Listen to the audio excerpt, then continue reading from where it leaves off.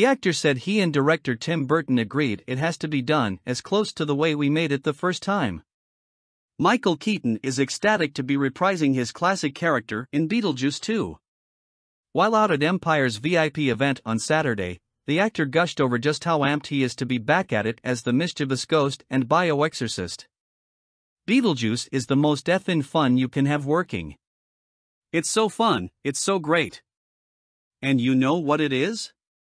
We're doing it exactly like we did the first movie, Keaton, 71, said of the 1998 original, directed by Tim Burton, who is also back for the second installment. Burton and I were talking about it years and years ago, never telling anybody. We've both said we're doing it many times.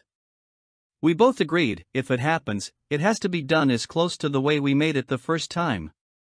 Making stuff up, making stuff happen, improvising and riffing, but literally handmade stuff like people creating things with their hands and building something. Effing great, he added. It's the most fun I've had working on a movie and I can't tell you how long. Saturday's event featured an advanced screening of The Flash, where Keaton reprises another iconic role, his wildly popular version of Batman from 1989's title film, which was also screened.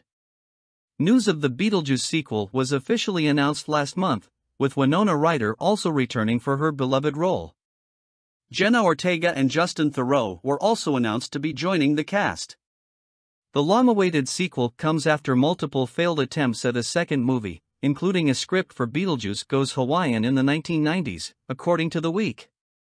In the 2010s, there was another movement to revive the characters for a sequel, but production stalled, and in 2019, Burton told USA Today he doubted Beetlejuice 2 would be made. Then in 2022, Deadline reported that Brad Pitt's production company, Plan B, had signed on. In March 2023, multiple outlets reported that Ortega was in talks to star in the Beetlejuice sequel, playing the daughter of Ryder's character. When the film was officially announced by Warner Brothers 2 months later, the Wednesday star was indeed billed as Lydia's daughter.